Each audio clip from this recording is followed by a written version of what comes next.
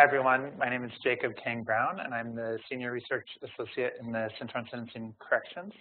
And I want to welcome you to the Vera Institute today for the Neil Weiner Research Speaker Series.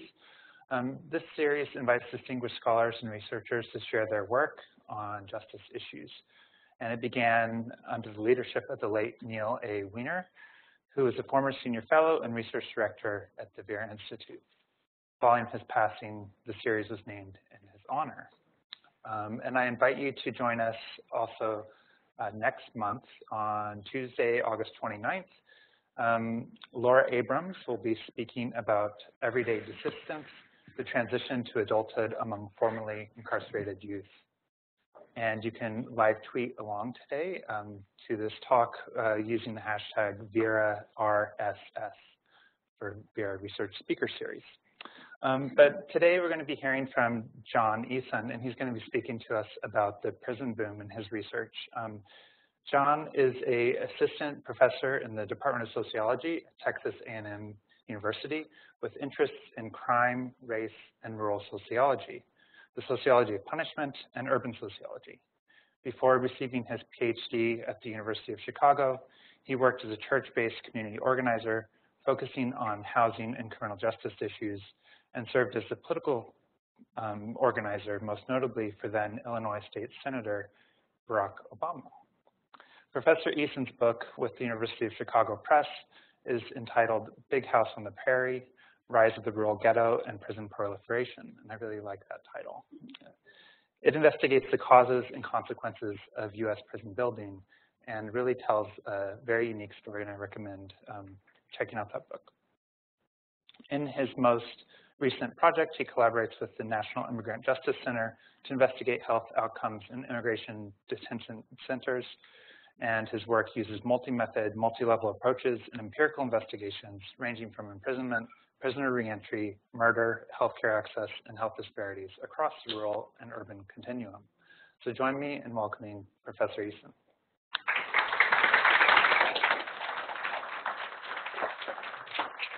Thank you all for having me. Before I begin, I would like to thank you all for the invitation and being such gracious hosts. I'm trying out something new today. I'm trying to become less dependent on paper. I don't let students use laptops in my class, which makes me very unpopular. So I'm actually trying to become more technological forward thinking, and I'm using my smartphone to do this presentation. So if anything unusual happens, it's because I don't know what I'm doing here. So scholarly attention to punishment is centered on the causes and consequences of U.S. mass imprisonment being rooted in maintaining racial, political, and economic hegemony. The impact of mass imprisonment on continued racial and economic stratification in the U.S. cannot be overstated. There's a host of scholars from Michelle Alexander, Mark Maurer, to Bruce Western that have demonstrated this. For over a decade, more than 2.2 million people have been in prison. It's well documented that the U.S. imprisons its citizens at a higher rate than any other developed nation. You can see every report produced by Vera. While research on mass imprisonment has made significant theoretical and empirical contributions to improved understandings of punishment, studies of mass imprisonment primarily focus on northern, poor, or urban minority communities. So mass imprisonment is a salient issue calling together conservatives and liberals alike before our recent election. There was a summit between Rand Paul and Cory Booker. They were looking at heading a Senate investigation into mass incarceration, right? However, if we are going to address mass incarceration, we need to better understand prison proliferation. That's what you see right here. Prison proliferation, or widespread construction of prisons, is especially prevalent in non-metropolitan or rural communities. It's resulted in about 1,663 facilities housing these 2.2 million people. Conservatively, conservatively, we spent $23 billion in capital costs spanning almost 600 square miles, or half the state of Rhode Island, since 1970 in this project. So, in a seminal piece on the prison boom, Jeremy Travis claims that the prison has forever altered the physical, social, economic, and political landscape of rural America. Surprisingly, we still know very little about why we built so many. Better understanding prison proliferation can reveal the nuanced ways racial and economic inequality intersect with punishment. A closer examination of the persistence of prison proliferation can also shed light on why rural communities might resist closings and attempt to roll back mass imprisonment. Due to recent budget shortfalls, many states are considering closing facilities as a cost-saving measure. New York is ahead of the game in this sense because you haven't built a prison since 2000 and you've closed about 13 or 14. But New York is not the rest of the country. In fact, New York wasn't even top 5 in prison building. Oklahoma built more prisons than New York. So while many well-intentioned activists and scholars are similarly advocating for prison abolition, we've witnessed other crime control policies bring unintended consequences. So rushing to close prisons without considering these consequences may also produce unanticipated repercussions for communities of color in particular. Given that prisons are disproportionately built in rural communities with larger Black and Latino population, this could be an unintended consequence. So, Bruce Weston maintains that mass imprisonment is invisible in the lives of mainstream white Americans and means very little to that segment of society. In contrast, for poor, uneducated Blacks and Hispanic, the criminal justice system has been omnipresent, shaping nearly every facet of their existence. For many poor rural communities of color, prison proliferation represents another shift in the purpose of the prison. We cannot forget that mass imprisonment is not limited to northern urban areas. Rural towns of color experience this as well. I have a recent paper that demonstrates this with Chris Wilderman in the Annals.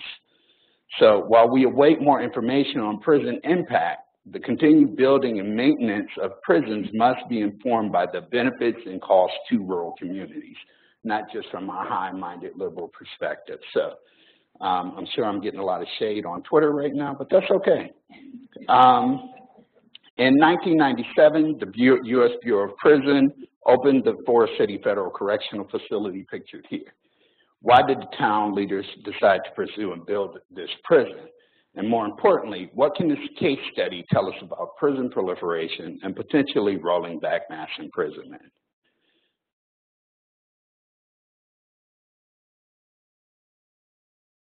From its greatest cultural exports, blues music, to production of staple crops like cotton, life in the Mississippi Delta is defined by race and racism, perhaps more than anywhere else in America. While Forrest City, Arkansas is hailed as the birthplace of rhythm and blues singer Reverend Al Green, it was named to honor a more nefarious association. Forresstown was named after Confederate General Nathan Bedford Forrest, credited with founding the town in 1870, but best known for founding the most infamous domestic terrorist organization in U.S. history, the KKK. This legacy of racism is still palpable in Forrest City, with the Confederate flag prominently displayed on cars and museums, at the county museum and at county fairs. Like many Delta communities, Forrest City faced a shifting economic and social landscape after the fall of Jim Crow. In the late 80s, its top white leadership, including political brass like the mayor, the Chamber of Commerce director, state representative, and the county judge, began meeting to discuss the possibility of bringing prison to the quote-unquote jewel of the Delta, which Forrest City is also known as.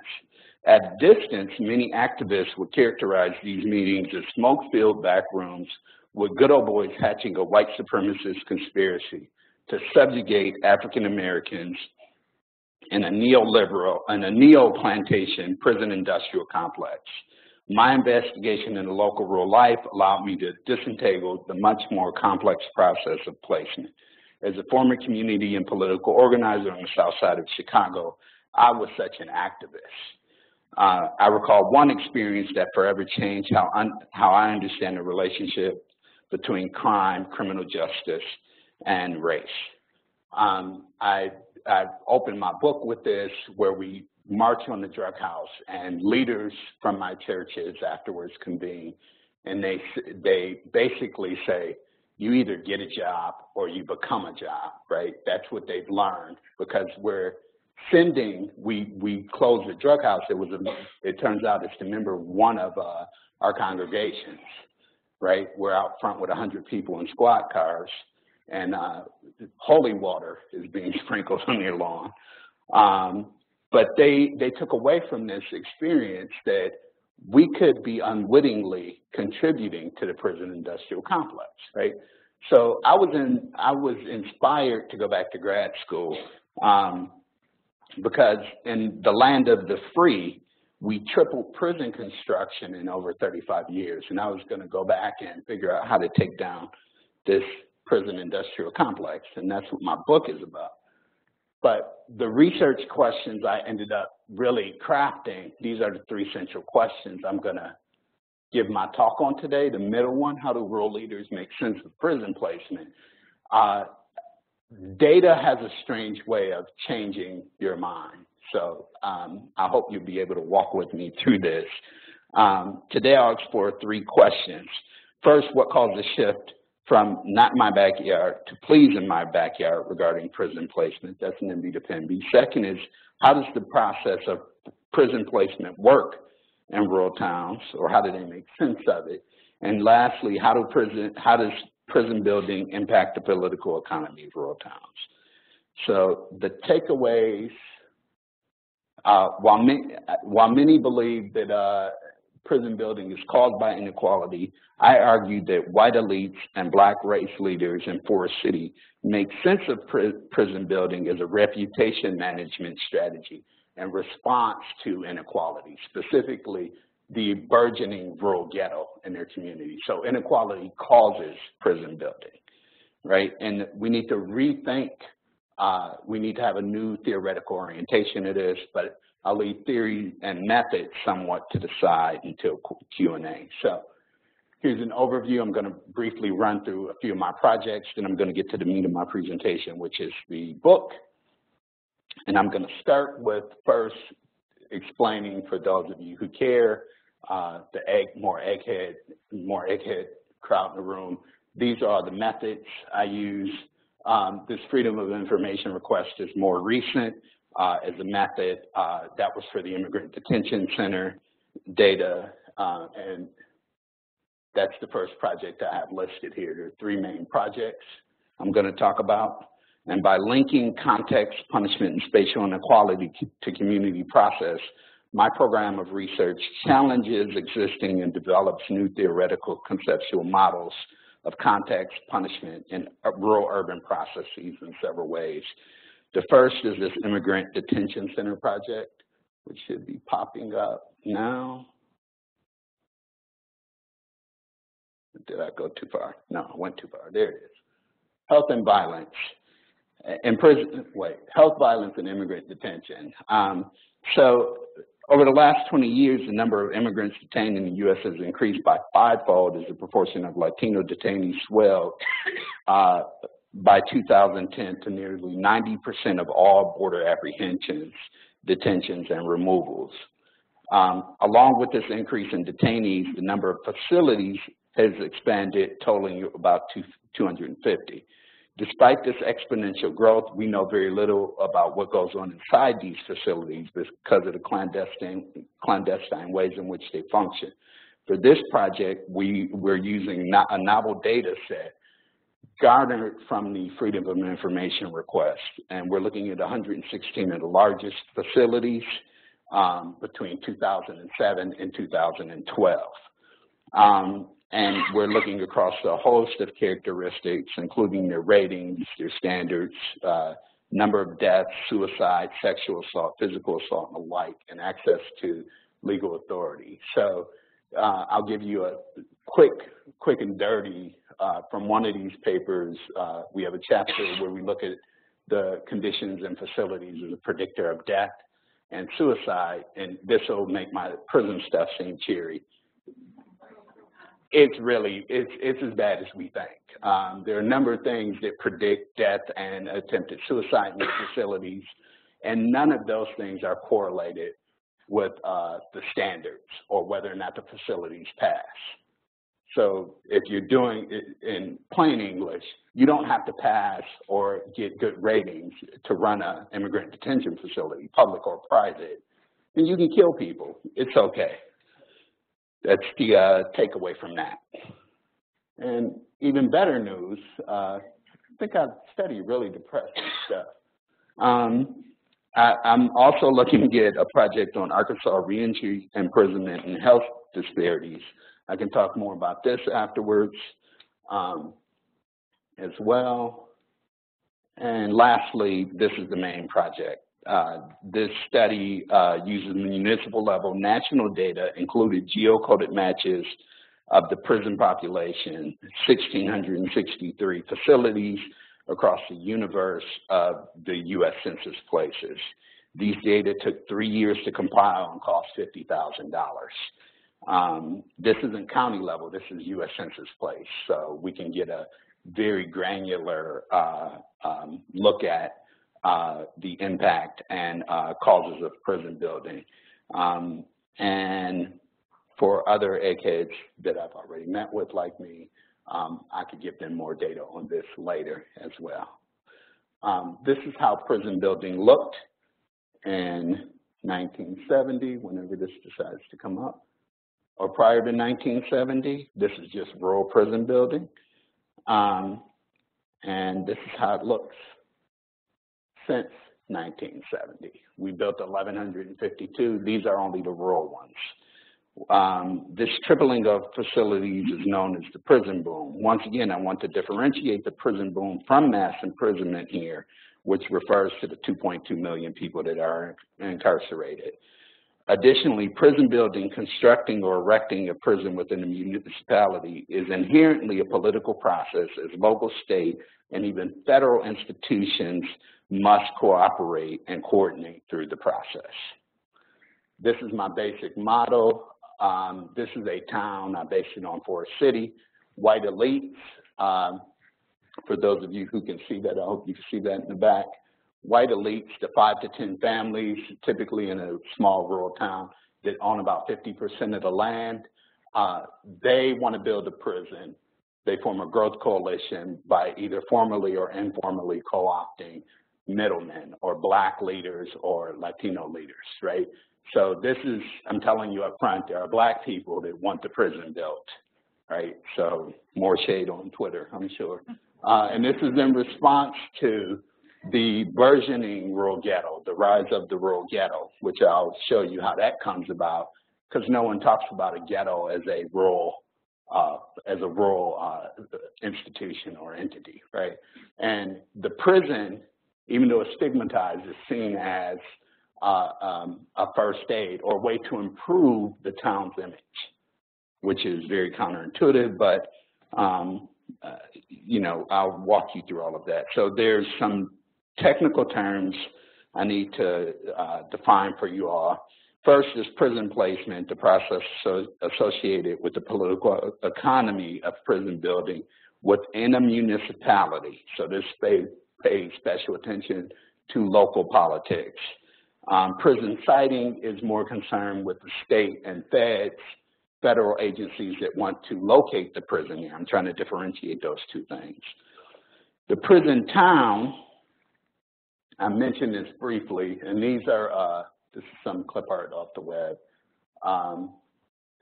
You see the cows on this county prison farm even have jumpsuits. But a prison town or non-metropolitan municipality that has secured and constructed a prison from federal, state, or private operators provides a lens to understand acute inequality and concentrated disadvantage across several scales. First, rurality. So More than 65% of prisons during the boom were built in non-metropolitan areas. Secondly, region. The South has built more prisons than any other region. Just a couple of other things. Of course, these are poorer places. They have a higher percentage of people below poverty. And this is what's very counterintuitive. As you increase the percent Black and Latino in a town, the probability of getting a prison increases. The scholarly literature on this is in direct contrast.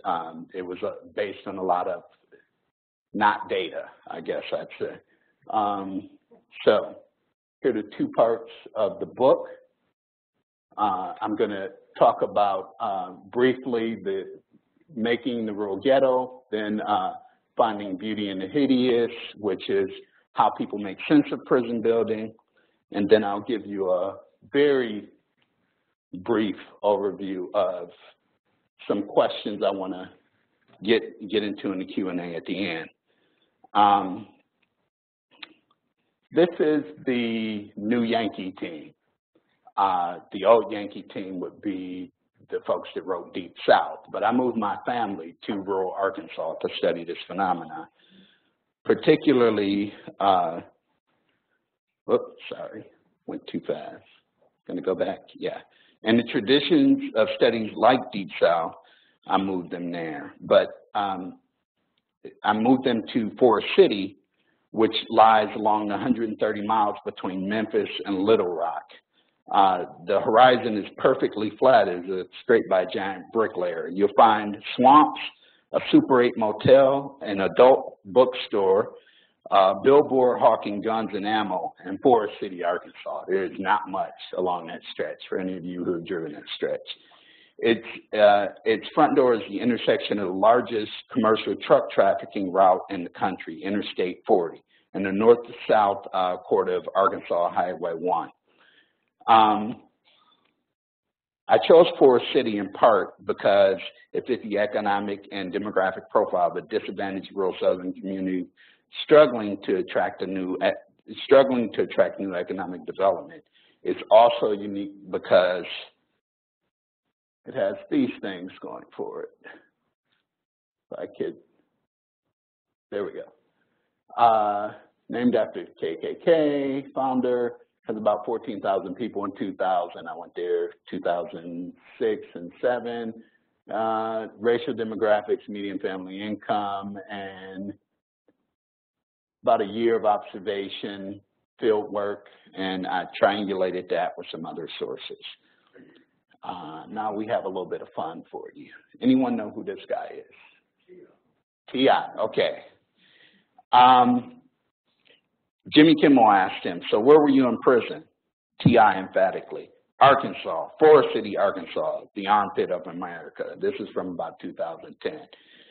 Early in 2011, Clifford Joseph Harris, Jr., also known as the music artist, actor, film, and music producer T.I., was again sentenced to serve in the Forrest City Federal Correctional Facility.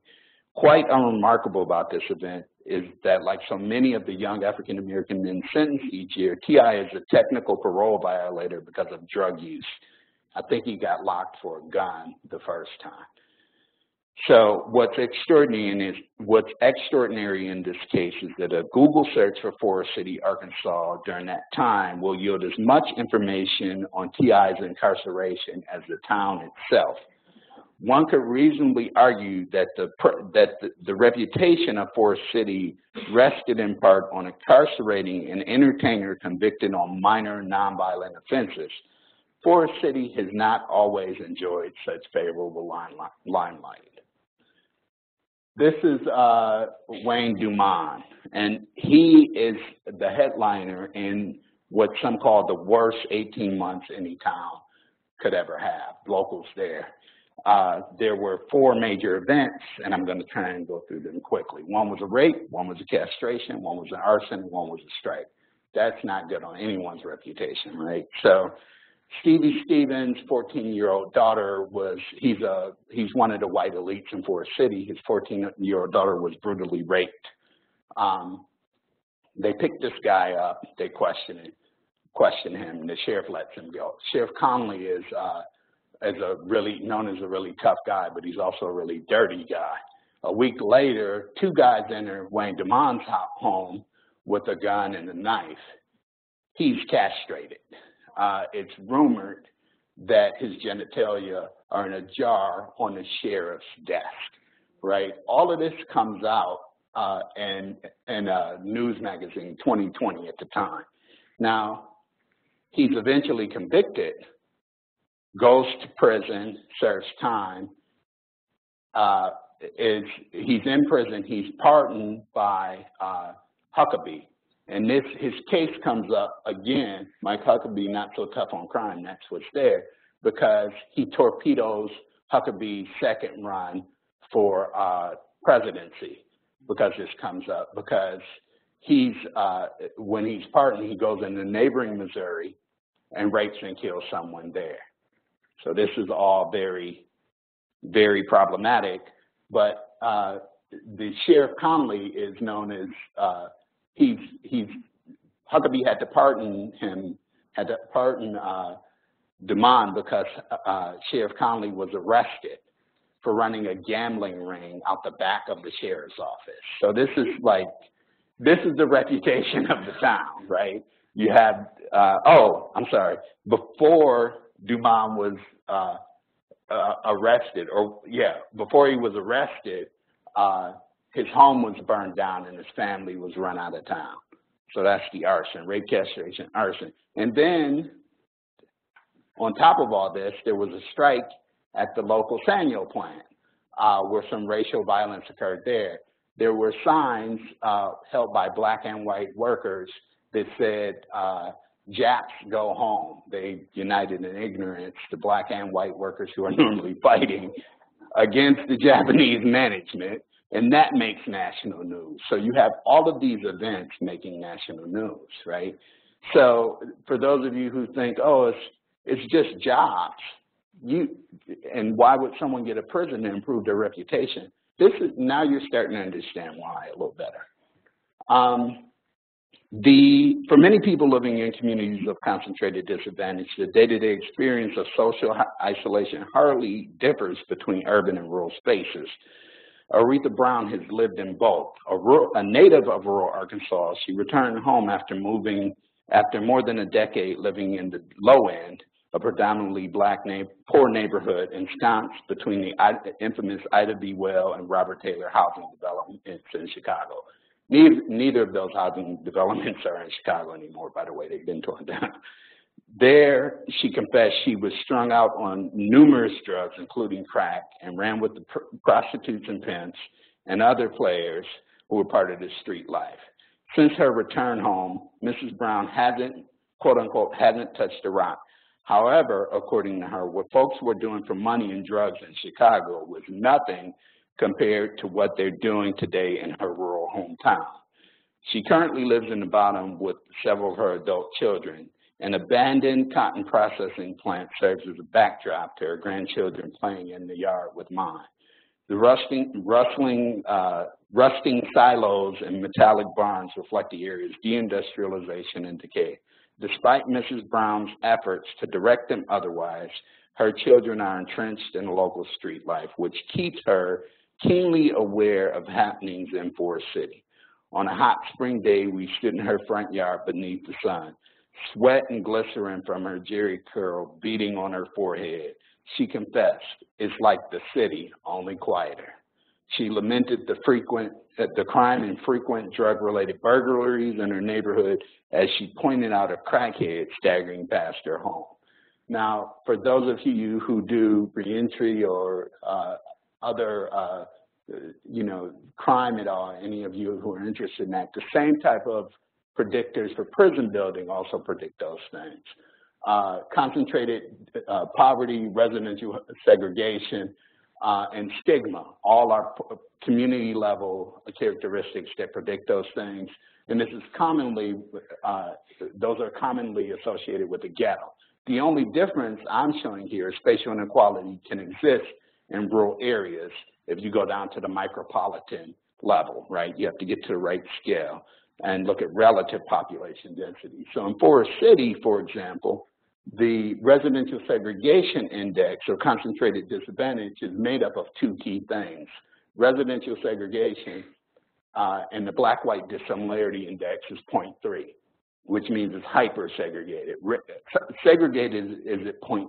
This is 0.63. A third of the residents lived below poverty in 2000. That was an improvement from 1970, when 50% of the residents lived below poverty. The difference is, in 1970, 40% of those residents who lived below poverty were Black. In 2000, 80% of the residents who lived below poverty were Black. And they all lived in a very tiny neighborhood. I can't go too far without being out of the shot. But if you all can see on the left side of the map, that's where Black people live in housing developments, and they're concentrated. And most of those housing developments are concentrated in 3 blocks, not block groups, not tracts, blocks. So this is a lot of poverty in a small amount of space. So you get a lot of not so great things happening in that area, like 66 people return to prison in that area every year since 2005. There's a whole host of other things that lead to spoiled identity. This is more theoretical, but the takeaway here is how how towns try to deal with stigma, right? And for time's sake, I'm not really going to go through all the theory behind this, and what I'm going to explain is there's strategic self-presentation. That's what Forrest City tried to do. The leaders of Forrest City tried 3 different techniques to manage their reputation. There's a lot of theory here, like I said, but I'm going to skip through it. They tried a lot of different techniques. These are the 3 I'm going to give you brief examples of. That 3 different strategies they tried to use. So first is saving Forrest City. This is John Alderson. I use his real name because he is a local elite who's still active in the community. So I asked him, okay, all right, I understand. So even more than economically, I'm trying to get a sense of what you felt life was like before the prison was there. You talked about the industrial base. Says, he interrupts me. Tough, tough, tough. And I asked him, tough? What do you mean things were tough? He says there were lack of jobs, lack of opportunities. Samuel dropped like a third or 2/3 of the workforce. They had employed general industries closed, a couple other things left. When I asked him why he supported the prison coming, he says, whenever it's about a 45-second to a minute pause. He's an older Southern gentleman. Whenever you have a situation where you feel you need to have a campaign to make people feel good about their community, it's probably evident that they don't feel good about their community, right? The campaign included buttons with the slogan, Forrest City is great, you'll love it, right? He would later add, if we could cite a high-tech, non-polluting facility that pays $75,000 to $125,000 annually, we would. Heck, I've got the land.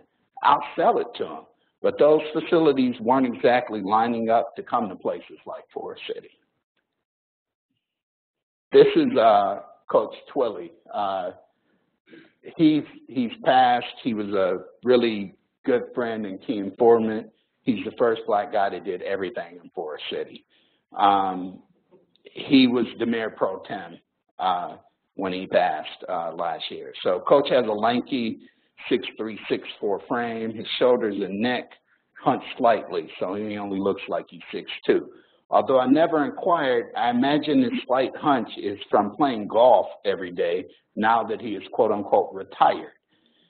He's a retired high school principal, but he's still very active in his church and in government and city politics. He's one of the nicest men I've ever met. He's very affirming, very encouraging to everyone in Forrest City. He's positive and affirming, and one of his favorite sayings was, "Oh, that's just rat poop. Just keep on stepping right over it. Like nothing's that big a deal." Don't sweat the small stuff. Just keep, you got to keep on pushing on. He's the first black coach of the football team and the last one to win state. This is after the fall of Jim Crow. He's the first black member of the country club. So this is a guy who has a lot of life experience. And when I asked him why he wanted the prison, because he was a fervent supporter of the prison, he said, I didn't want my town to end up like Gary. In Gary, Indiana, is what he's talking about. And he saw the prison as a way to redeem his town. The problem is, that's Gary, Indiana, right there. And I don't know if you noticed on the marquee, it says Jackson 5 tonight. This picture is from around about 2006. How many years after the Jackson 5 would that be? A few years after the Jackson 5. But some of the younger people might not know this, but this is what downtown Forrest City looked like circa 2007. And I'm sorry for the prejudicial pictures with glass on the window, but glass on the ground, broken windows on the ground, literally. But this is more than just about jobs. This is about saving their reputation. There's a host of other ways I can go through to show you this. The prison was seen as a stabilizer. People talked about this is the mayor during the run to get to prison. I honestly think we're past the bottoming out. Confidence is better than in previous years. This is a way of fixing Forrest City. The things in the 90s have done a complete turnaround. It shows people are coming here now and looking for work. They're trying to convince themselves, right? They're trying to convince themselves that the prison's going to help them. But this is another local business owner who supported the prison coming. But it's a big one. This prison is going to really is a big piece to help stabilize the economy. We can get young folks with a federal wage. People saw this as a way to generate nothing but good fortune, so it's going to advance Forrest City. I didn't find anyone who had anything bad to say about the prison. Black, white, this is the amazing thing. That's why I came up with these three frames. People were somewhat disappointed, but no one had anything bad to say. More shade on Twitter right now. Nothing but good fortune for Forrest City. There would be no violent offenders housed here. It's unlikely that an inmate in a facility like they told him it would be a federal low security facility. And if one did, if someone broke out, what would he do? Break into a house and unbalance a checkbook, right? This is how they're looking at the potential for criminals to be in their backyard. Who would actively seek a facility that would house rapists and murderers, right? This is an op-ed. They had a revival, the RFP. There was almost a revival feel during the RFP. 300 people showed up, black and white, and they sang songs about bringing the prison. There was one old guy that had some objection to it.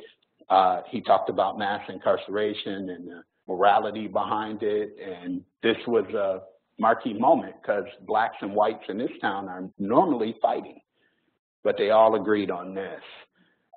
This gentleman here is Andre Stevens. He runs a few different NGOs in the area, so you figured he would be staunchly against the prison. His wife, next to him, Terry, opened up a beauty shop on the main drag on Highway 1 before the prison came. They've turned to profit every week since.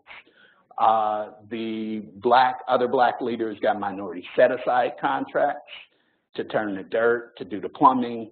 There are a lot of benefits. So how should we think about prisons? How should we think about these impacts?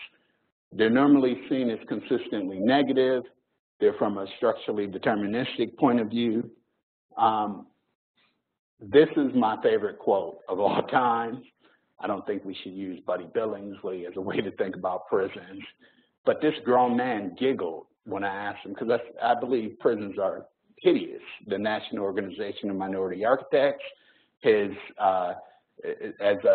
members of that body have come out denouncing prisons, saying they won't participate in any designs for prisons. They're aesthetically ugly. And when I say this to people, like Buddy Billingsley, he says, see all those lights? They're unattractive. To me, that's very attractive, right? And he goes on to say, for him, it's just jobs. It's about the utilities companies. But more so, he likes the glow. He likes the glow from the lights. I thought that was just completely weird. I mean, people love the lights in New York and Paris. He likes the lights of the prison.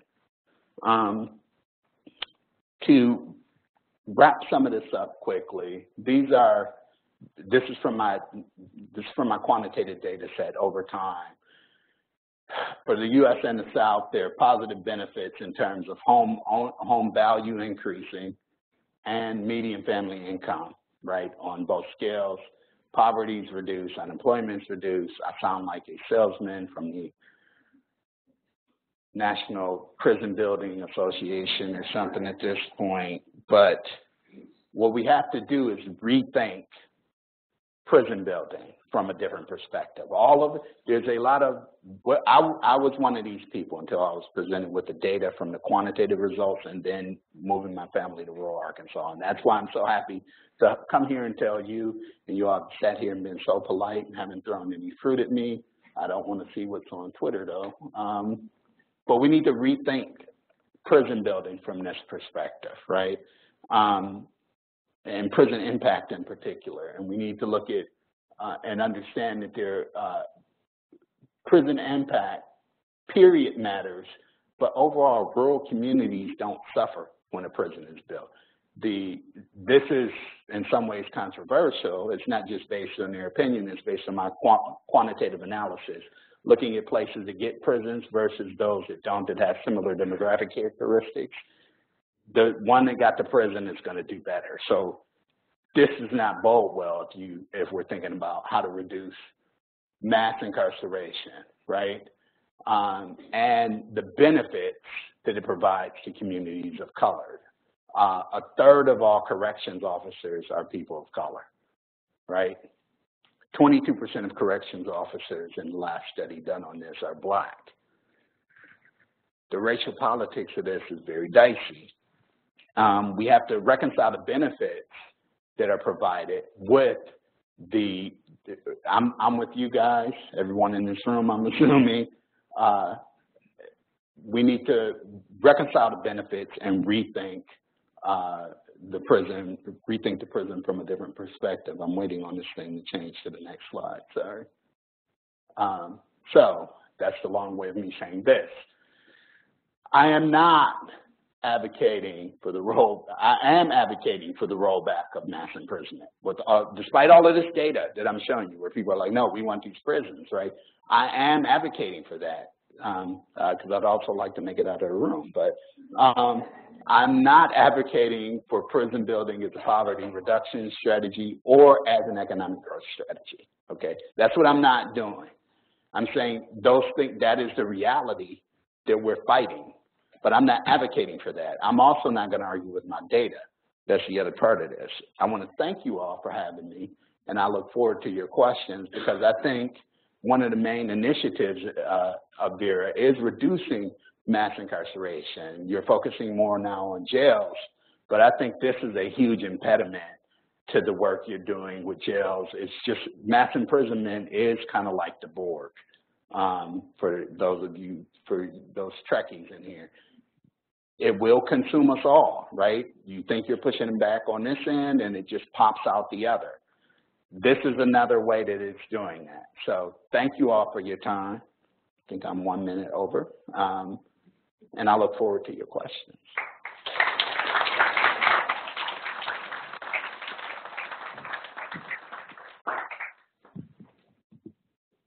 So we're going to ask if you have a question to please speak into the microphone. Hi, I have a question. Even though I saw the movie The 13th twice, I don't remember everybody who was, so to speak, talking head expert in it. So my question for you is, were you one of the experts in that film, or were you consulted and they didn't like your point of view? They didn't even consult me. Most of those people, if they know me, they don't like me. find it interesting your assertion of the five elites. I'm wondering if that the elites who perpetuate the building of prisons in these communities. It's so fascinating to me because it relates, in my mind at least, to W.E.B. Du Bois' claim that the planters was such a small part of the perpetuation of slavery in America. But I'm wondering, is that representative of the nation, that you have these small numbers of people who get together and decide prisons are being built in rural areas? I would like to know if that's a representative of the whole nation or just Forrest City. I think this model, the model I propose, can be tested. I think it should be tested and interrogated. I'll try and get you back there, see if I can get there quicker. The model with the white elites, I don't think it's just Forrest City, and I don't think it's just black people who are being formally or informally co-opted. I think it is also in Texas along the, along the border. There's a lot of prisons that are built down there, and majority Latino towns. So I think that those folks are being co-opted too. But I think they also get something out of it. There it is. There it is. I went too far. I think these people don't just do stuff because they're duped into it as a form of false consciousness, if you will. I have to use that term, because I was a practicing Marxist, okay? I was a community organizer. There's a lot of limousine liberals who, I'm a Marxist and they got a fat 401k and all of that, and they get big speaking, and I'm not hating on those folks, right? But I was literally practicing like fight the power type of stuff, right? These middlemen are not fools. These black race leaders, they get something out of it. They got something, right? They didn't just go along and get nothing. Now, poor black people may get some small benefits, and I can talk about that another time, but those folks that didn't fight, it's not so much that they went along. That's the voice of consciousness. The black middle class can shut it down. If you want to shut down prison building, you got to find some way to engage that group of rural, black, incredibly conservative, very religious people, some of whom could even vote Republican, right? You got to figure out how to engage those people, black or brown, right? Because those people were identified by the white elites as the people who could shut it down. If there was tension between those two groups because of the racial tension of the past, they could have easily, not easily, but they could have intervened. I don't know who had their hand up next. So I'm curious if you saw a shift in policing in Forrest City when the prison showed up, or when the discussions of the prison began, and if, yeah, I'll let you answer that. So this is a federal facility. So policing, people, T.I. lives in Georgia, for example, right? So local police, I really didn't have a lot of observations on that. And I'm constructing a social history, not reconstructing. The prison is there 10 years before I get there, right? The prison is there. They had things like Operation Ceasefire. I saw that. There was evidence of Operation Ceasefire. There was drug dealing after the prison's there. The warden was concerned because she had a large number of Latinos in the prison. She was, I don't know why exactly, she was concerned about Mexican drug families moving there, right? And there was a black warden at the time I was visiting. It was very weird. She was hyper vigilant and concerned about that, but I really don't have a way of answering that question about policing. I imagine if they have ceasefire and other, yeah, I really can't answer that. We're gonna go to this side. So you were speaking about Black and Latinx communities. What sort of experience or through your research have you seen with Muslim communities? Because I actually was locked up as a Muslim person, and I was totally I'm way light skinned, Right. but my name is very not light skinned or white skinned. It's Shamila Khamami. So what sort of information and research have you found on that, and kind of like the ebb and flow of what's been happening since, I guess, even beyond post 9/11, like more recent? So Michael Walker does a great ethnography. It's in the American Journal of Sociology on how the prison is a race-making institution. And you're talking about inside the prison. I did not go inside the prison. Well, I don't do inside the prison. I'm doing the context in which it sits. But he does talk about, if you want to look this up or email me, I can send you the paper. He talks about how East Asians, I think there's an example of an East Asian because they didn't neatly fit into one of the categories, racial categories defined by the jails. Certain East Asians would be put in with black, so it depends on their phenotype where they would place them in the racial order of the prison. That specifically answers your question. That's one of the few studies I've seen inside a prison. And then for external, just any sort of like racial profiling that occurred, you know, like clearly folks, I guess cops pull over like black folks, right? Racial profiling through that. So brown skinned people that look like Muslims, Right. whatever that means. Do you have much information or study? I haven't been able to find it, and so I'm just super curious. For that racial profiling, are you I was in a rural community, so. I was in a rural community. Okay, too. so rural community, it depends on where you are too. So if you're in the South, the racial disparity and rate of incarceration is actually lower in the South. So I don't think that means they're not harassing people of color in the South. I just think it's more pervasive. The invitation to go to prison is for everybody, right? It's just more so for people of color. So in your instance, you know, if you're in the rural South, you're going to be read as very different depending on phenotype and how you're dressed and everything. I actually had the kindest police officer ever pull me over in the South. I don't think that's representative of police, but I was going 20 miles an hour over near the town that I was studying, and he let me go on without. I did have my family. So, see, I was seen as a black family man, which is like a unicorn, apparently, in that part of the country. So he's like, oh, I'll let the unicorn go on. But otherwise, I don't think that's typical, because I was also racially profiled when I did the study by myself. So that's, and the warden racially profiled me, but I have an entire paper written about that.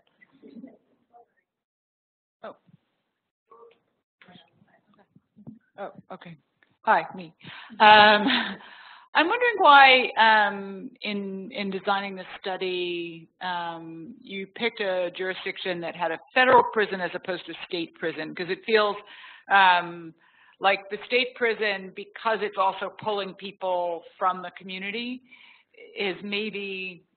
I'd be interested to know whether there's any ambivalence at all, or whether there's this sort of same, you know, this is just about jobs, this is just about, because it's possible for people who live in that community to feel very distant and separated from the people who are actually harmed by that facility, because it's a federal facility. Like, it's not necessarily their neighbors, their friends, their relatives. Right. Whereas with a state facility, you might feel like there's some sense of more connection between what the police are doing on the street in my community and this facility here. I think that would actually work out better with the jail, because, you know, even within a state, so we're in New York, there's a bus that people get on downtown New York to go upstate.